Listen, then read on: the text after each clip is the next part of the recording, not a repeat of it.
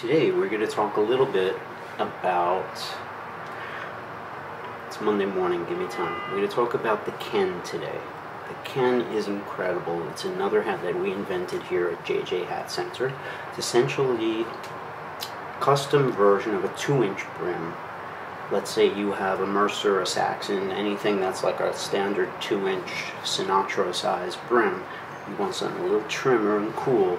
Like you want quality, you want that, you know, super high grade felt, and you want it in, you know, beautiful designer colors like taupe with a smoky grayish brown band, or in like a beautiful deep burgundy wine color. We got it in burgundy this year. So we used to have a hat called the Cordoba, which was very popular. It had a welted edge. We changed it. We got rid of the welted edge. We put on the raw edge with the whip stitch, and we changed the name to the Ken. So the K-E-N is basically the trimmer 2-inch brim version. It's not that 2 3/8 inch. It's like the little black hat I wore. Sinatra, the Blues Brothers, I don't know, just not a wide brim, just not a short brim, a nice medium 2-inch brim. We're going to talk about the Ken today, and I guess I'm going to attempt to play a little guitar for you. I noticed I haven't been playing songs for a while, so I've got my got my phone over here with some lyrics to a Bruce Springsteen song. Springsteen is notoriously hard to sing, especially his first album, which is all kind of like, you know, brimstone, baritone, Rolling Stone, and, you know, this and that, and jukebox graduate for a first mate, and everything that he writes is a little bit like tongue twistery. But his first album is actually kind of special to me. Yeah, he's from New Jersey and stuff. He's not a New Yorker, but I had a good friend who was really into Springsteen when I was in high school, and I had a Springsteen denim jacket painted on the back. You know, there were two artist guys in my high school that used to paint everybody's jean jackets. We had the back panel of everybody's jean jackets used to have your favorite album cover, you know, like Ozzy or The Doors or Kiss. It was me and this other guy, Brian Fingerett, and Brian was really into Springsteen. He had like really perfect album covers, and then I came to school one day with the Sgt. Pepper's. I had the entire Sgt. Pepper's album cover on the back, and it went around and everything, and I did it in Day-Glo paint. It was incredible. Photorealistic faces, and I had a girlfriend who traded that vest away like 30 years ago. This happened or something. I don't know why I'm even talking about it. I should edit that part out, but I probably won't. Well, I stood stone like the midnight, suspended my masquerade, and I combed my hair till it was just right, and commanded every night to be. I was open to pain across by the room, and I walked on a crooked crutch. I strolled all alone to a fallout zone, came out with my soul untouched. I hear the crowd, yeah, for the crowd, but they said sit down. I stood up.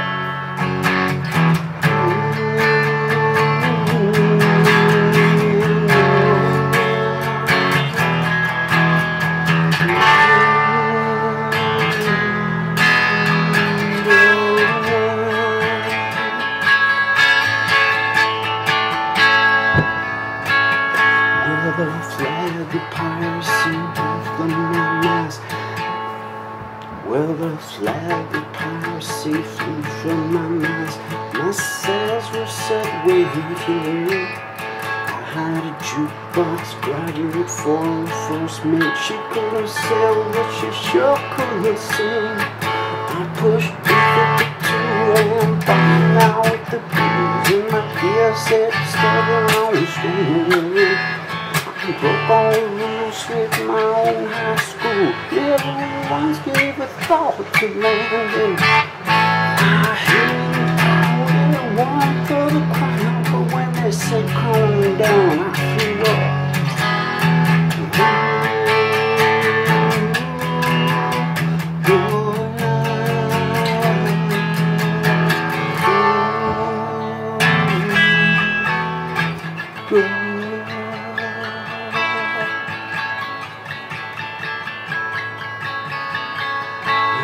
Took month-long vacations in the stratosphere, and you know it's really hard to hold your breath. Swear I lost everything I ever loved through fear. I was a cosmic kid in full cosmic dress.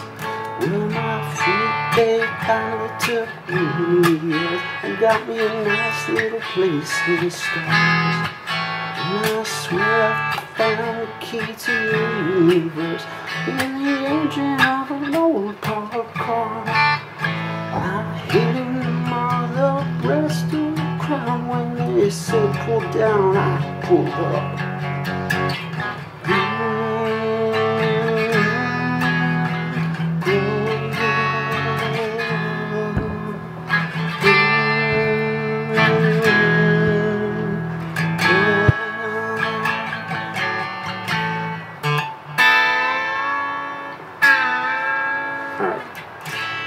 Ken. Let's talk about the Ken now a little bit. The Ken is one of those hats that is super duper quality, and you're not going to find it anywhere else because we sort of invented it. You know, we had Roche make it for us, basically. So there's not a lot to compare it to, but you could compare it to, I guess, other custom hats by us and other 2-inch brim hats, I guess, you know.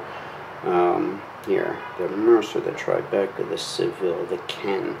Okay, the Ken and taupe has always been a huge hat for us. It's huge, okay?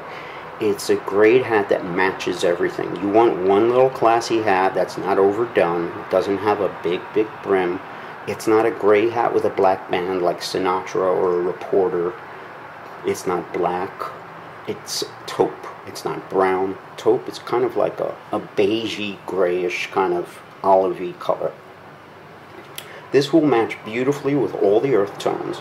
It'll match great with your black, with your navy, with your olive, almost anything. So if you want to do one hat for anything, you get yourself a taupe hat, a taupe Seville, a taupe Ken. They pretty much match it all. The big surprise this year, here's some more. Let's put the brim down. The big surprise is the fact that we got it in burgundy, which that's amazing. We did have the Cordoba once in burgundy. They make a gorgeous wine color. It's deep and like velvety. The thing about the Ken is that it's overlooked sometimes on the online thing, because people, you know, when you don't see the hats in front of you, it's a little different. People tend to go for those 2 3/8, 2.5 inch, you know, classic fedoras, kind of like, you know, the Temple, the Whippet, my green hat, the Valencia, the Seville, all those kind of bigger fedoras. But the shorter ones, you gotta see it to, you know, to appreciate its coolness. It's kind of like, yeah, it's great, but once you get it on, you're like, wait a minute, you know, I could wear that. It's a little bit more like understated, less costume-like or something, more authentic in a way. You know, a lot of guys in the hat-wearing days, they wore a little shorter brims. You know, the big floppy brims, some guys wore them, but going a little shorter looks slightly more, sometimes it could look more laid back and understated, subtle, less of a statement. It can look appropriate for your height and your face and stuff. Other times it can just look cooler, you know? You've got a sort of a narrow face, little brim, you're wearing it's tight, just the way like a pork pie looks really cool because it's so small. I'm not talking about something as small as that. I'm talking about like a 2-inch brim, which is small, medium. You know, you give it a nice angle, you cock it, a burgundy one, it's just so smooth, you know? It's like, it's real deal. It's got that real curved flange to the brim, good snap. They look great up, they look great down. And, you know, where are you going to get a custom hat of this quality in a deep burgundy like that, you know? This is beyond. You know, there are other companies who make it. Biltmore makes burgundy. Celentino makes it, and they're good quality. But this is a little step, you know, it's more like the soft Italian or the soft Spanish stuff that you see me wearing. That's kind of mushy on the tops, good snap. It's luxurious. Hard to explain. It's a soft felt that you could almost shape yourself. You could do. Let me show you kind of a couple of hats here. You know, like some felt is, it'll sort of hold the shape. You know what I mean? It's soft in the sense that it's soft, but you could do things with it. You know, and it kind of will hold. That's what I like. I like hats that are, you know, comfortable, light, and soft, but not too, I don't know. I like hats that are soft that you can control, you know, that stay in shape and stuff like that. And a lot of times they tend to be hard to find, vintage hats, older hats, and expensive. But that's just sort of my taste. I'm very sensitive to having heavy stuff on my head, which is why I don't wear a lot of Westerns. If you notice, I always wear a t-shirt, a lightweight cotton short sleeve t-shirt, whether it's winter or summer, it doesn't matter. I'm sort of like that. I'm sensitive to heavy stuff, to hot stuff. I don't like to, you know, sweat too much at work when I'm running up and down those stairs. Oh, I gotta go up again. You know, I get winded. I start sweating in the hat, so I take my linings out of my hat too, and I generally go for dress weight stuff, not Western weight hats. This is one of the few. I actually did a trade for this one when a friend of mine left JJ's. I traded him a couple of my favorite hats for this one. But the Ken, yeah. The Ken is like the Seville. It's got the raw edge with a whip stitch. Okay. It used to be called the Cordova. We did very well with it, but I think we would have done much better with it without the welted edge. So we killed the welted edge on the Cordova. You can now find that hat in the clearance section. It's the exact same hat as the Ken, exactly the same. It's just last year's version with a welted edge. It's when the edge is folded over and stitched down, or folded under and stitched down. It's an underwelt or an overwelt. So it's like a hemmed edge. It's like the light felt tab. That's one of the few types of edge treatments to a brim that will make a little difference. My two old hats that I have that have welted edges seem to last a little longer than all my other ones. They're way older than my green hats, and they still look good, and I roll them, so many times. I don't know if it's true or not, but I have a feeling that a welted edge can give a little more stability to the brim. I don't believe that for any other type of, like bound edges. They might, a little bit, maybe, They might disguise it a little bit, I think. But, and they'll disguise certain, like, fingerprints and stuff. If it's like a light colored hat, you don't get like a dirty edge or a dusty edge. But, nah, I don't think the edge has much to do with the strength or stability of a brim. It's more how thick the hat is, how much stiffener's on there, and how well it was made and blocked. How good the felt is, how thick the felt is, how dense, how much stiffener is sprayed on the brim itself, It's things like that, to me, more that will affect the way a brim behaves. I've seen, brims curl up with bound edges, too, It's generally just because they're really thin. That's what it is, almost always. So they make the same good felt, and then they start making them thinner and thinner and thinner. Then one year they start curling. They're like, oh, you went a little too far. So that's the deal. Better felt, more of it. Thick felt. So you got a raw edge. You look at the side of it, and you can see like a good amount of felt. Like see the side of this raw edge. Hard to focus on, but when you could actually see the side and the thickness of it, you've got some good thick felt there. When it's so thin, it's like you could barely even see it. Okay, here's a raw edge, but it's thinner, but you can still see it. I'm definitely getting some curling here too. You could notice. You see it?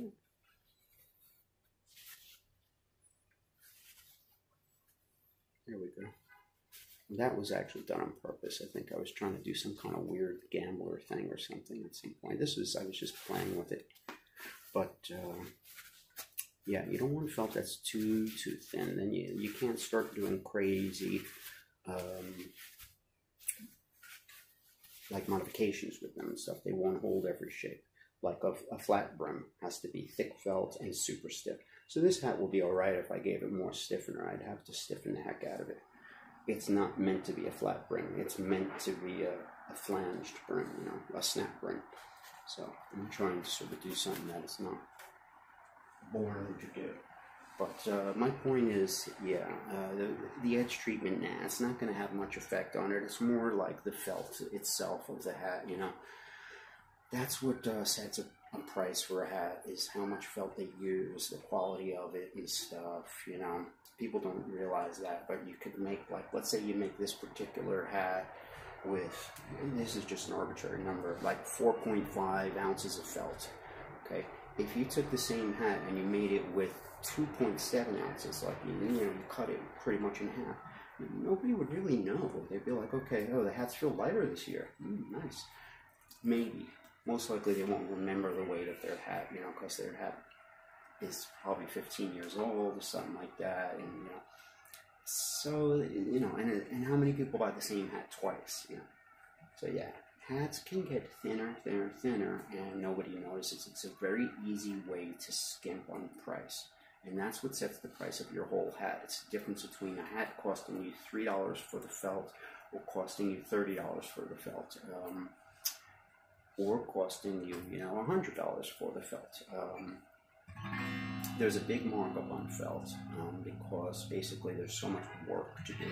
There's a lot of sanding and processing and buffing and stretching and wetting and cooking and sewing and clipping and so many things to make a hat. And there's so many people to get paid, so many workers and shippers and truckers and designers and salesmen and executive and advertisers and just so many people and rent and overhead, and it gets crazy. So maybe if you actually spent $30 for a piece of beaver felt, when it comes time to sell it, that guy might have to sell that $30 piece of beaver felt for $190.